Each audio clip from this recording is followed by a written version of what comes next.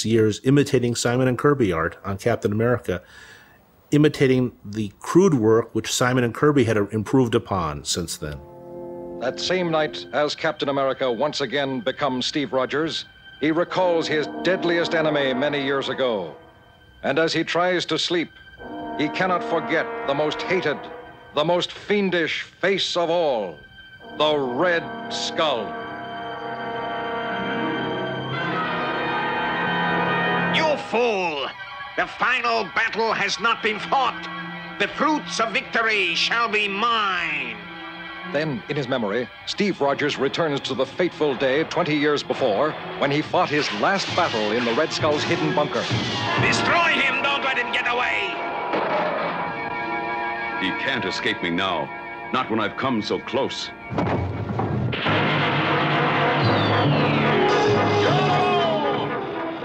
Stop him, you fools!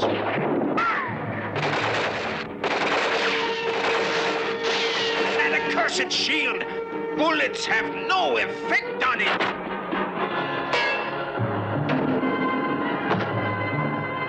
You will never win! You cannot destroy my plan! This will do it! I'll finish you off with a simple hand grenade! I've got to stop him from throwing that grenade.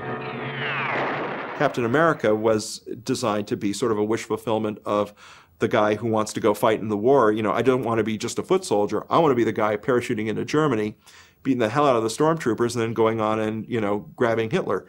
So he definitely was, you know, like a living icon or an extension of patriotic spirit at the time. I thought that we should have a villain. The villains were very popular at the time.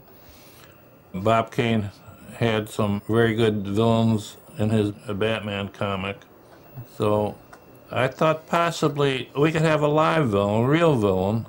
And I thought, who was the most hated man in the West? And that would be Adolf Hitler. So actually, Captain America started off with Hitler for a villain. We put a decided comical bend to it, and Captain America turned out to be a foil for Adolf Hitler.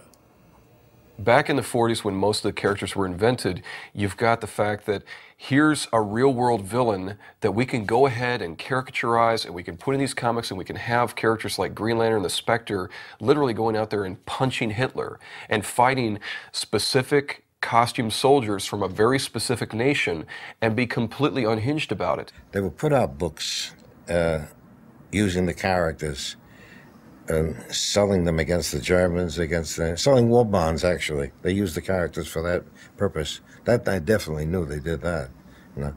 And apparently they were successful because they did quite a bit of that.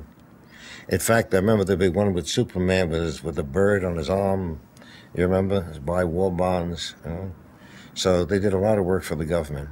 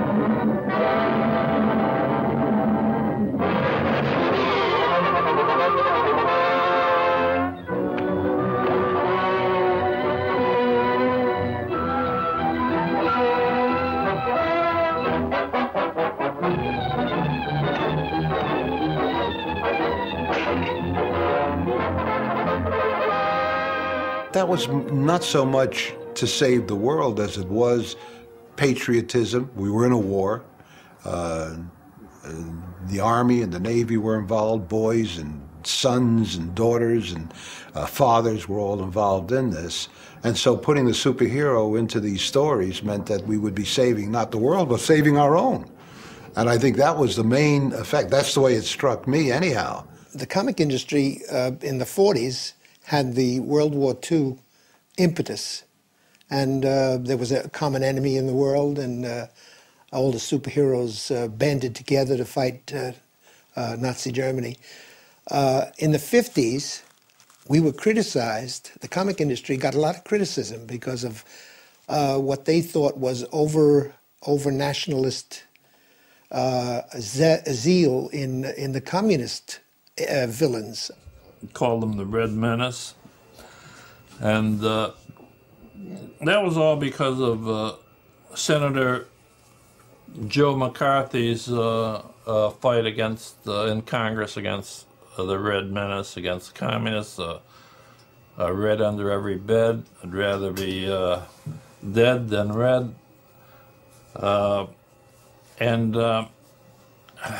We thought that they were going to be the new villains in America for the patriotic heroes to combat.